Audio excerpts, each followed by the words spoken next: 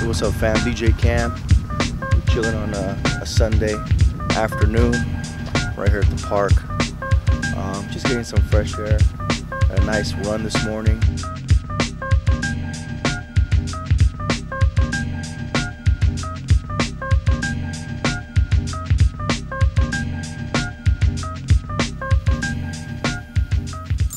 Yo, what's up, fam? DJ Cam back with another episode. Alright, so I have the big question. You've been in your room practicing. Are you ready? Are you ready for that crowd, for that club, for that event, that sweet 16, that wedding, that quinceañera, that backyard boogie? Rule number one, how I started was be honest with yourself. Honesty within yourself is going to go a long way.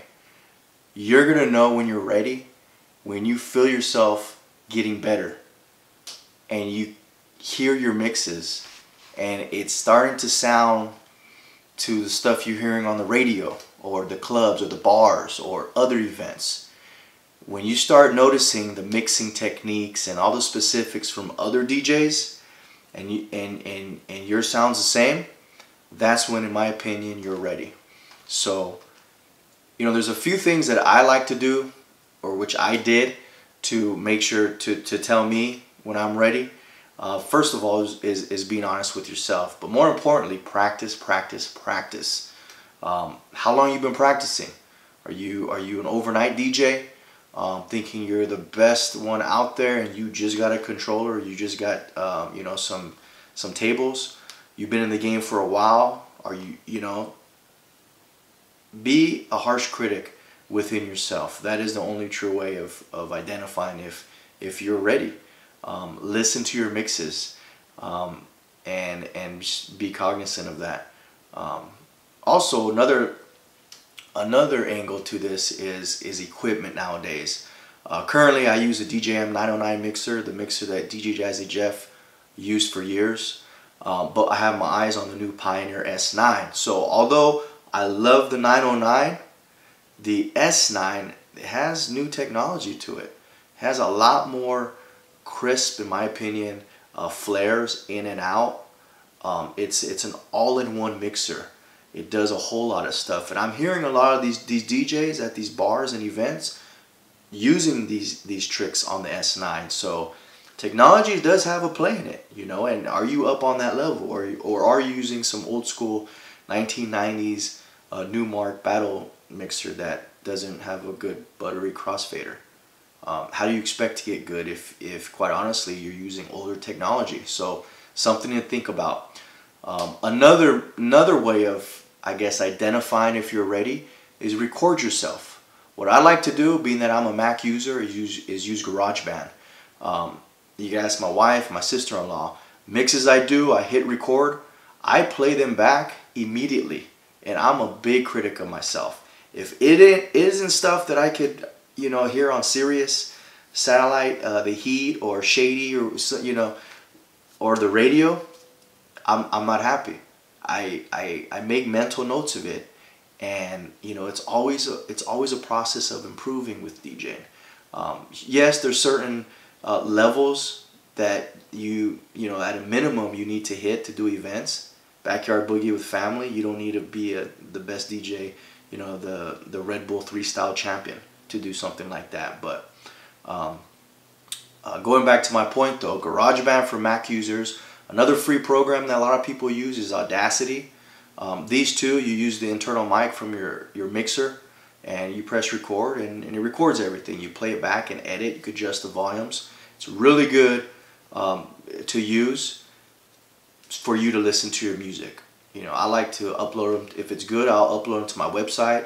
I'll save them on my phone. I'll forward little snippets to family and friends. Hey, I'm messing around. What do you think? And I'll get honest feedback that way. Last case scenario, use your cell phone to get audio. The iPhone has one of the best internal sound cards for a phone.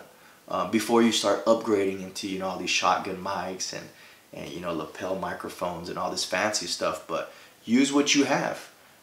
Think about your situation and use what you have to listen to, you know, how you sound. So listen, record, send videos, send little snippets to friends and family. Social media is huge. I cannot express it enough. SoundCloud, Mixcloud, Facebook Live, Instagram Live. Utilize these sources. People will give you honest feedback. And also, you can check out your competition. Let's be honest. You want to see how, there's always new scratches and techniques coming about with new technology such as the S9 mixer. Keep your ear to the street. Also, your personal website. If you don't have one, might be a good idea to get it.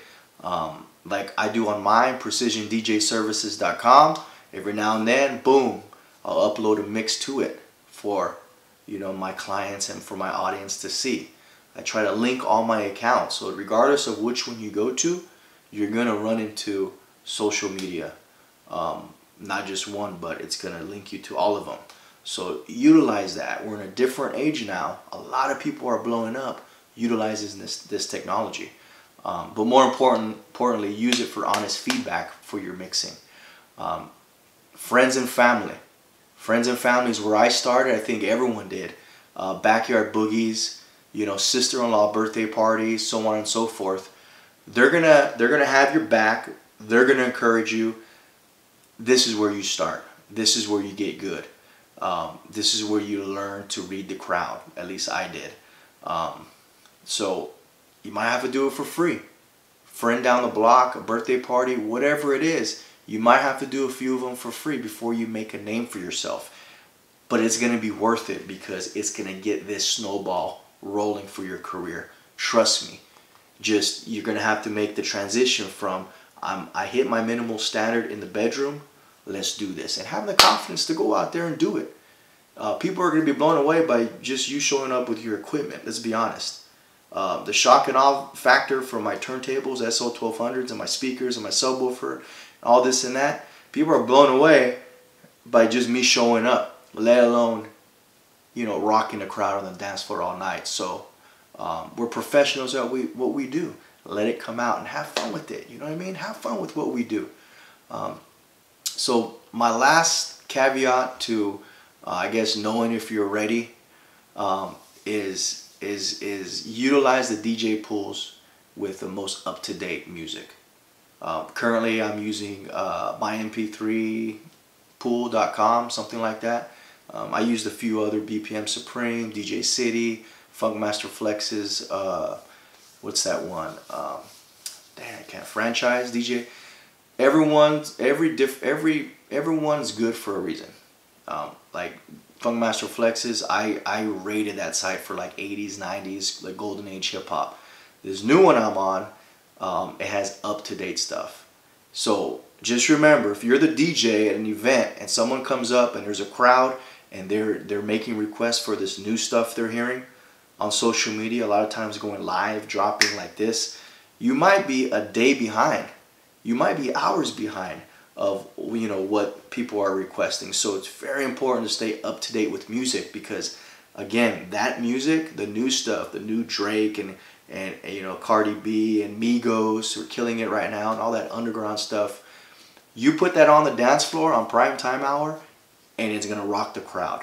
Now, if you don't have it, you're in a different gamut. You see what I mean? So keep your music up to date.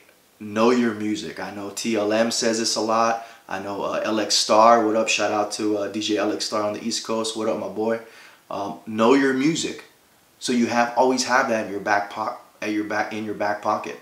And that's why practice makes perfect, because that's what we as DJs default to from our practice. So I'm gonna make this short and sweet, fam.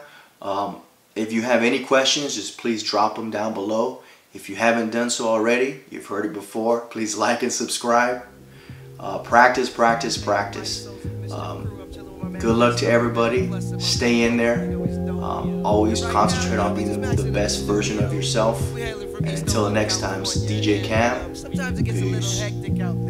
But right now, we gonna up you on how we just chill.